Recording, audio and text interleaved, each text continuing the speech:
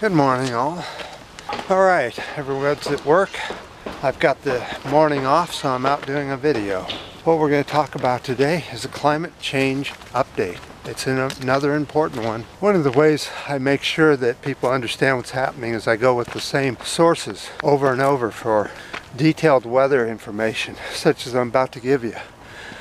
I am going to go with NASA today, and NASA came out with their hottest month warning once again for August.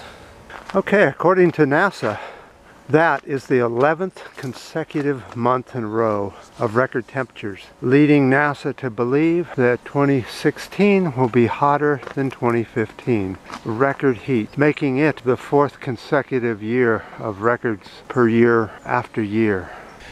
It sure doesn't look like it's going to slow down anytime soon, people, and this is looking really serious. Alright, I want you to look at this graph I've got. I've got a couple of graphs here that are pretty self-explanatory, but one is showing the temperature year by year, the curved one, and that's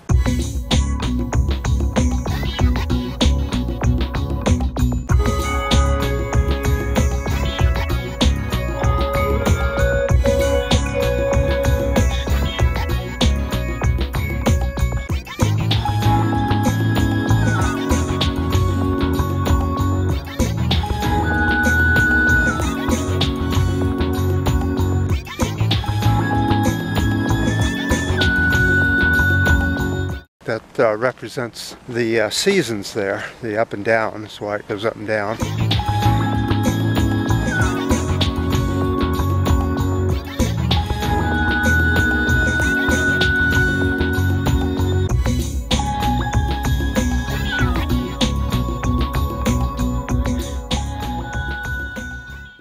And then good old CO2 count per month is all we have, because the by day one is not available today. Gosh, it's just absolutely another incredible, beautiful California day. Do I ever talk about how horrible the weather is? Not very often, other than heat. And today it's perfect. It's in the 60s. So this record goes back to 1880 when they started writing these records down.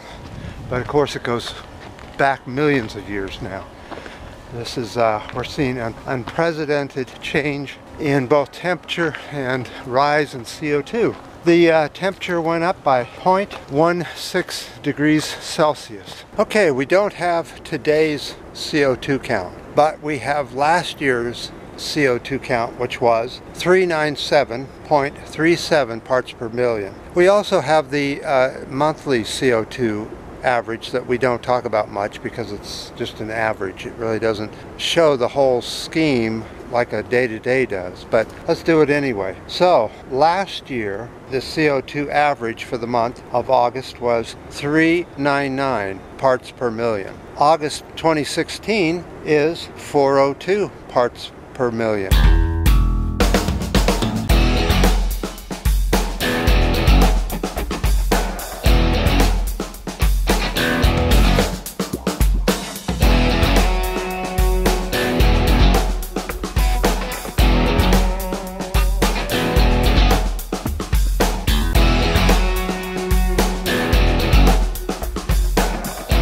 It absolutely amazes me what's happening on the globe, and that there can still be denial. It just amazes me. But hopefully there's some of you guys on here and you're just watching it because you feel as if it's a neutral site where you can get honest reports on the environment as I see them and as I research them. It happens to be one of my hobbies. Ever since I was a little child I was into the environment, so I have carried it on.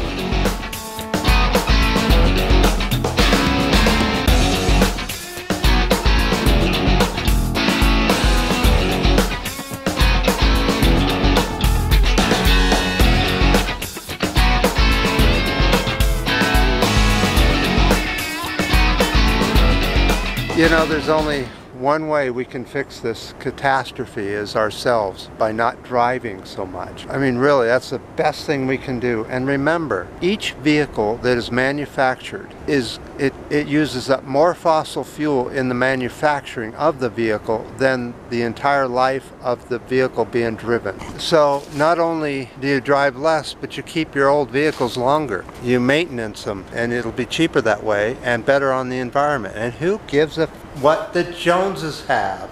You know, here in the US, it just amazes me that there's a new vehicle that's even bigger than the biggest SUV was. I think it's a pickup truck something. It's gigantic. It's about half the size of a full-size school bus. And it's wide and big, and it comes for cyclists. You know what hell these big gigantic vehicles are in the hands of novices. They should have their truck driver license for this size vehicles. It's getting a bit ridiculous, and you're not helping the environment. You know, the bigger the vehicle, the more process it takes to make it. Now when you go to electric vehicles, that's a real question. Is electric vehicle really better because of the batteries that get thrown away and the acid that gets in the environment because of where these batteries end up in China, where they just break them open with a hammer and the stuff just oozes out all over and contaminates the land, and also ends up down in Mexico where they process these batteries, and they do the same thing and let the acid flow down into the creeks. So just think of these things when you're purchasing. You know, if you're purchasing all this stuff year after year, you know, to upgrade and keep up with the Joneses, you're just not helping the environment whatsoever. You're much better having something that's pretty old and it's still working, and you work it until it's dead, you know.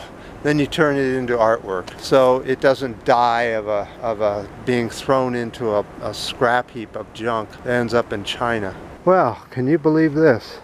We were just here the other day at Google, and look, it looks like Google has split in half. Oh, there it is. Is that YouTube down there? Down on the ground? So we're kind of keeping these videos a little short as I can until YouTube comes out with its new updates. So I certainly appreciate the last comments I've been having. Russell, you have excellent comments. Nice links and things. I appreciate all your guys' comments and your links, and I appreciate all the ups and downs and the new subscribers. And until next time.